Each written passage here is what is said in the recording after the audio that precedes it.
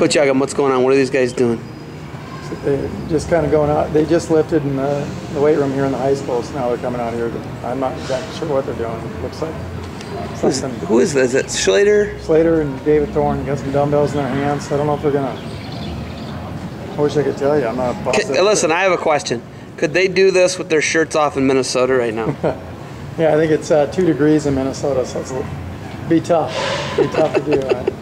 I think they'd be covered in ice right now. Callous you up a little bit. I mean, you get a little frostbite, but yeah, they can cut that off of you. You know that, right?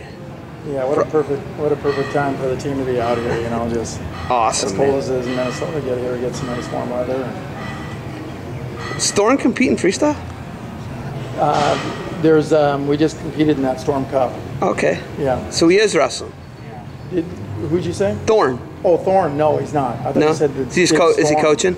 Yeah, he's just helping. You know, his brother's a red shirt for us, and we tried to talk him into competing. He trains a lot and wrestles a lot with the guys and stuff, but at this point he hasn't made a commitment that he'd go freestyle. So I think he just likes working with the guys and being around. So. I think Slater lifts a lot. He looks a lot like us, doesn't he? I guess I don't know if they figured it out yet. They just keep picking these dumbbells up and going back and forth with them. So you know what? Sharpest guy. Listen, I got to give them some credit though, because look at they're right in the downtown Honolulu, Waikiki area. So it's not bad, Coach. I like it.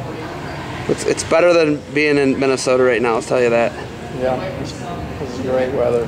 Oh. Been good for the guys. Right when we got here and landed the first night, the guys went out and they ran on the beach and you know, the sun was going down and stuff right by the ocean. It was just pretty.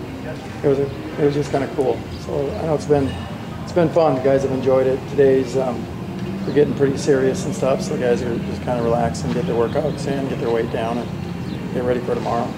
All right, I'm pumped for tomorrow, Coach. It's gonna be some good stuff. Yeah, these guys look like they're having fun with these dumbbells. Can't figure it out, huh? Keep going back and forth with them.